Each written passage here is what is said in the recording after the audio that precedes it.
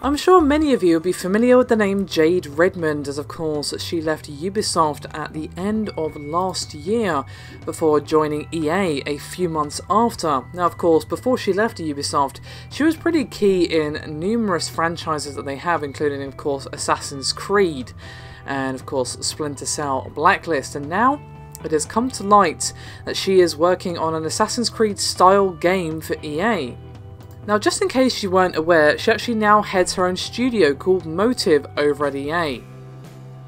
Now, of course, when they announced that she was joining them back in July, they did reveal that her studio will be working with Visceral on Amy Hennig's Star Wars game, which we basically know nothing about. However, Motive's future, apart from this, is set in the action-adventure genre. And I have a bit of a statement here from Blake Jorgensen, EA CFO, who spoke about this at the UBS Global Technology Conference. And he said, quote, "We've never really operated in the largest genre of gaming, and that's the action genre. That's the Assassin's Creed style games, more open world, more single play versus multiplayer. It's not been an area that we've operated in. We recently hired Jade Raymond, who is behind the Assassin's Creed franchise for Ubisoft, and she will be building an action genre for us through a studio we're building out in Montreal right now. So a lot of excitement around the action genre."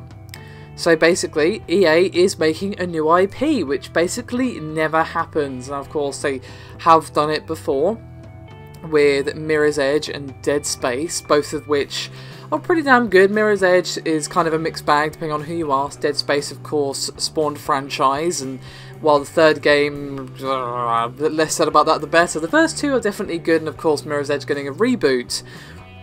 Still, it'd be interesting to see what Jade has to offer. It'd be interesting to see how this action genre game, whatever it ends up being, what the setting, characters, whatever, it'd be interesting to see how it actually competes against Assassin's Creed. Now, of course, Assassin's Creed Syndicate is definitely a return to form after the disappointing Unity, but it still suffers from the Assassin's Creed problem of very little innovation and kind of still being stuck in the same safe Assassin's Creed rut. And it'd be interesting if Jade's studio could actually do an Assassin's Creed style game, but actually kind of go past where Assassin's Creed's gotten stuck and make the innovations that perhaps Ubisoft should have made. That would actually be really interesting to see, and it might actually give Ubisoft a bit of a slap and kind of force them to be like, oh god, there's actually a competitor in the market now.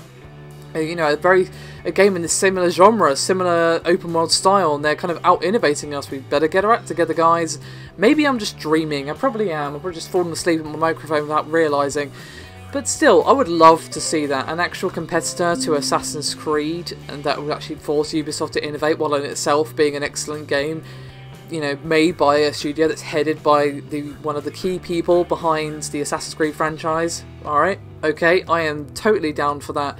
So I'm looking forward to finding out what it actually is. We probably won't find out for a while. Of course, we don't even know what Amy Hennig's Star Wars game is, so imagine that we'll probably be waiting at least a few months before we get any information on this. But still, my interest is piqued.